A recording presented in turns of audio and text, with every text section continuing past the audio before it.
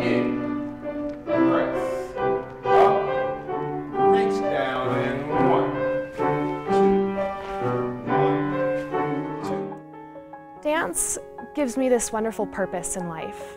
To be able to perform for an audience and to my fellow dancers, it is such a beautiful art form that it just gives me this wonderful way of living. I was 14 when I first attended the festival in 2009, I believe.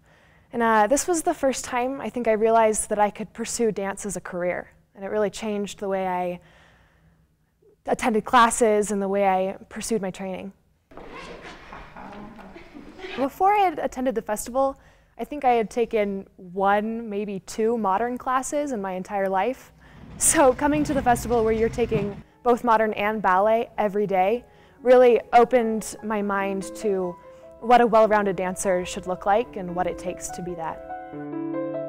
I was able to realize how helpful every style of dance is to each dancer, no matter where you are headed, whether it's classical ballet, a modern company, a jazz company, how important it is to be well-rounded.